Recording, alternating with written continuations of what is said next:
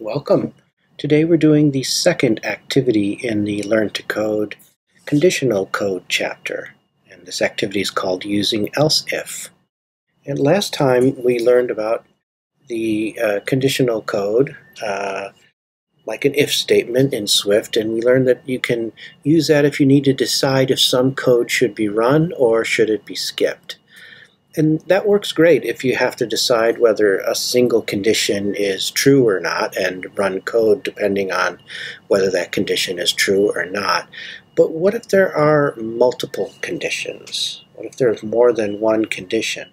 Let's look at this puzzle here, for example. Okay, this puzzle, I'm going to run the code here. We don't have any code written in here, but we can see the puzzle gets set up here with two gems, a gem in front of us and a gem 2 in front of us. I'm going to run the code again. This time it has two switches, a switch right in front of us and a switch 2 in front of us. Let's run it one more time. This time there's a switch and then a gem. Okay, so the puzzle gets set up randomly each time, and we know there's always going to be two spaces in front of us, but what we don't know is whether there'll be a gem there or a switch there.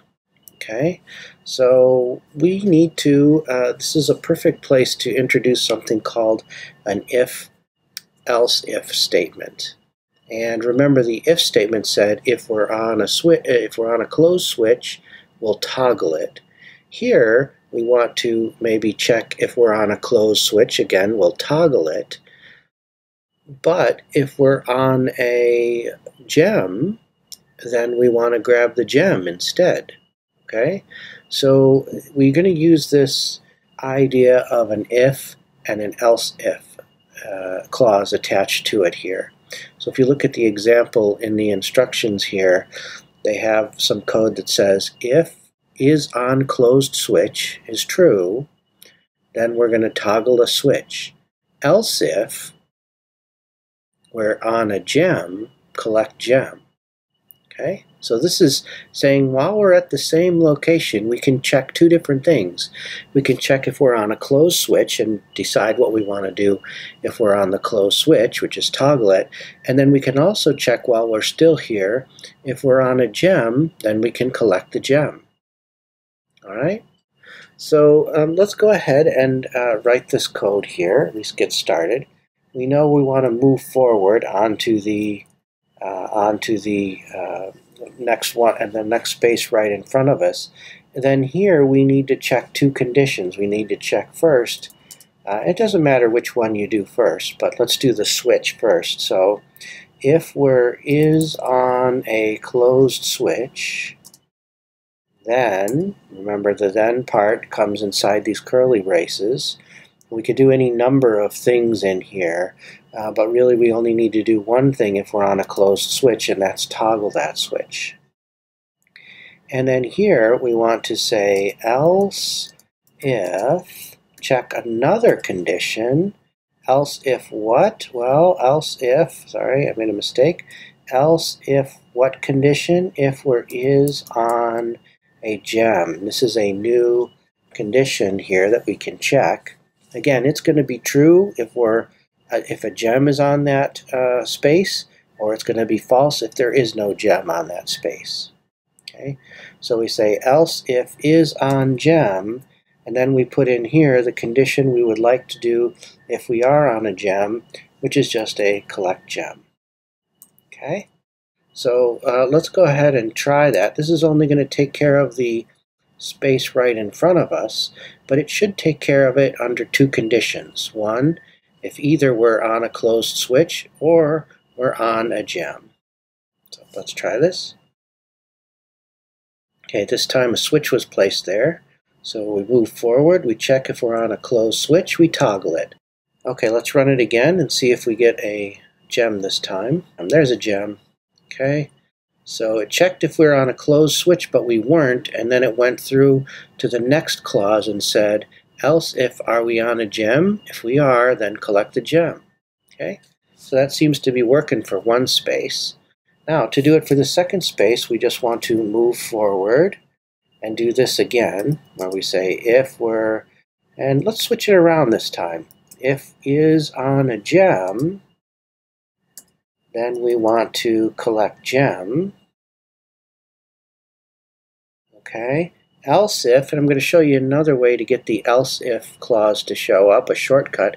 If you tap on your if statement here, you get a couple of choices here. One of them is add else if statement right here. So let's choose that. And it adds the else if clause to the instruction.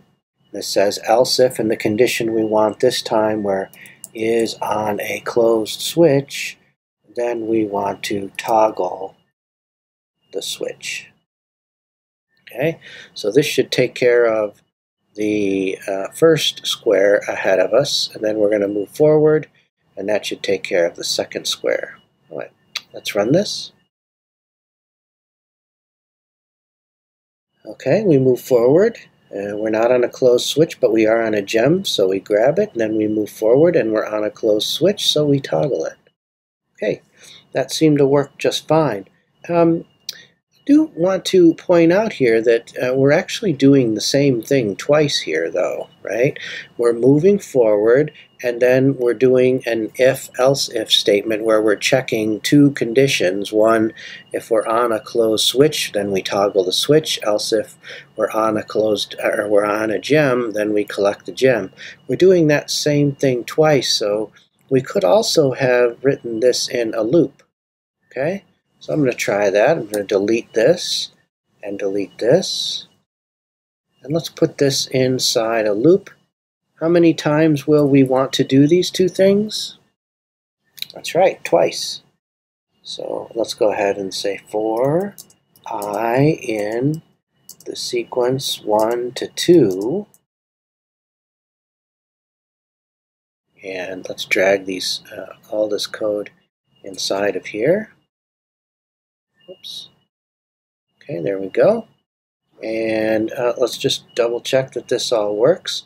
So this says 2 times we want to move forward, check if we're on a closed switch, then toggle it. Otherwise, if we're on a gem, collect the gem, and then go on and move forward and do it one more time. Here we go.